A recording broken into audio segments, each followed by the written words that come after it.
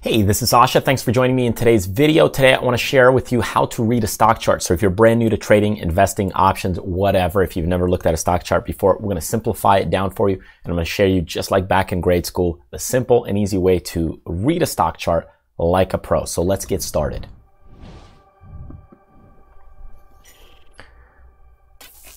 All right, so here what we have is a Facebook kind of chart. And when you're looking at Facebook, you're going to go and there's going to be a little abbreviation. This is Facebook because when you type it in, you want to buy shares of Facebook. This is called the ticker. Okay, so it's called the ticker symbol. There's other tickers, like here's McDonald's, here is Nike, NKE. They all have abbreviations. You could either look those up or you could go ahead and memorize them with time. As you look at stocks, you'll know what they are. They're just 3 to 4 characters. Now, when you look at a stock chart, there's kind of 2 simple lines you have to remember. And sometimes you'll see the axis on the left. Sometimes you'll see the axis over here. So it just depends on the stock charting software that you have. In general, what you have is, here's our timeline, just like if you're a video editor. So this might be the year 2016, 2017, 2018, 2019.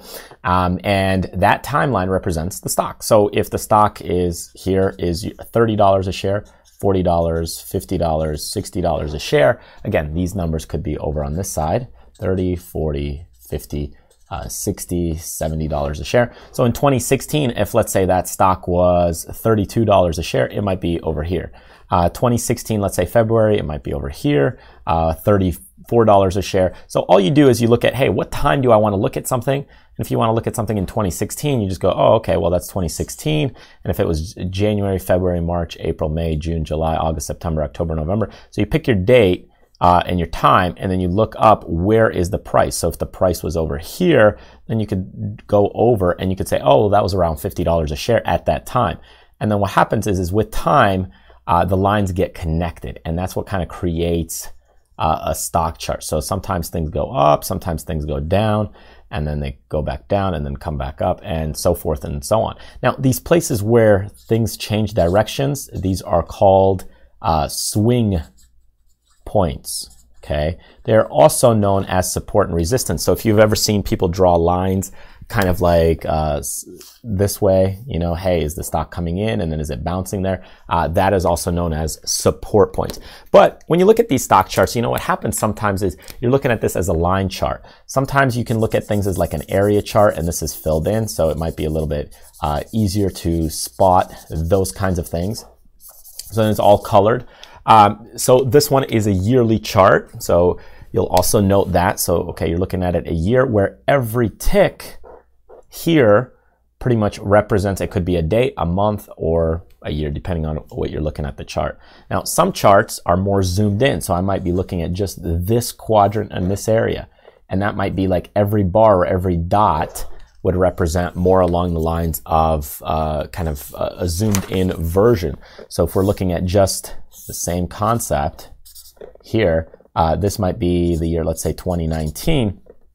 And now all of a sudden I might go January, February, March, April, May, June, July, and so forth. So again, the same concept applies. It's just a little more zoomed in. And then what you do is you start lining up the dots, what the price was for that day.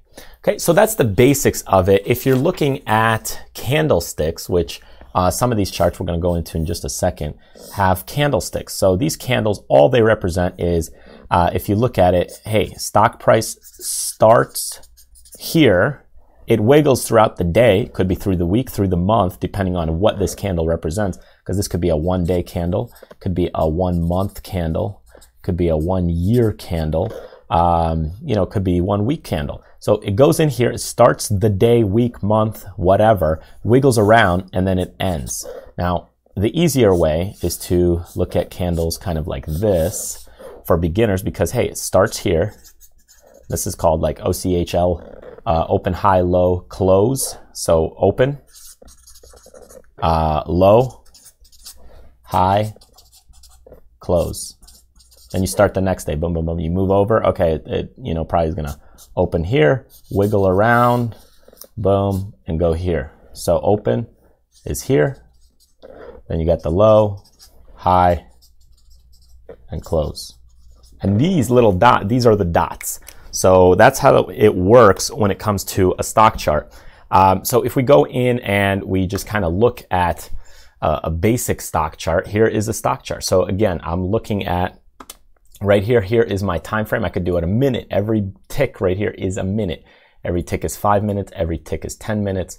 I could do it a daily, 2-day, 3-day, weekly, monthly, quarterly. So if you're a long-term investor, you'll probably be looking at the monthly or the weekly. So you could see each bar is a month. So that bar is November, this bar is October, this bar is September. So you can see we started September here, wiggled around, and it closed a little bit higher. For some people, it's a lot easier to switch these settings, and let's just say we go ahead and change the drawings, edit chart properties. And when you look at the price style, we're using candlesticks. You could just do the line graph. This is what some people do. And you have like a line. That's what we talked about connecting. Here's the open, high, low. I think that's easier to learn from. So you can see there's different types of data. Here's just the bars, which are not really as useful. Here's an area, so you can see it's shaded in. And here is kind of Heiken Ashi. Really, the most one that you use is either this one, open, high, low, close, which I think is easier for beginners to learn. And then you can go to candlesticks because it's easier to see. So if we start here and we start looking at this chart, you can see here, okay, we opened right there, okay, we wiggled around, this was our high, and we closed here. Then again, we opened the next month, I think because each one is a month, wiggled around, and boom, and we got here to the lows, here to the highs, and closed right there. So that's really all it does, and that's how it works. And when you look at it kind of on a minute chart, what you'll be able to see actually is some of these things wiggle. So let me go in here on more of a live trading platform. We'll go into like a 1 minute chart right here, and you can see it kind of wiggling.